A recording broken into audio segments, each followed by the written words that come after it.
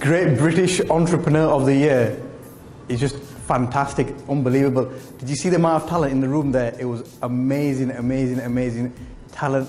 You know, for me, it was a result, and I was saying to the team, it's just fantastic just to be nominated, to have, you know, the nomination. We were nominated for 2 awards. We thought this is just the best thing ever. The caliber and the quality of these awards is just something else.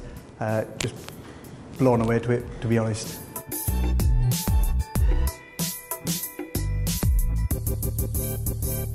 I think it's just doing more of what we're doing, to be honest. We're doing fantastically well. We're just so blessed to have an amazing, amazing, diverse team. We're in Wakefield, which is West Yorkshire. Not many people know about that. So we're pretty much the single-handedly trying to do as much for the tourist industry as possible for Wakefield. But really just doing what we're good at doing, just doing it better, just doing more of it.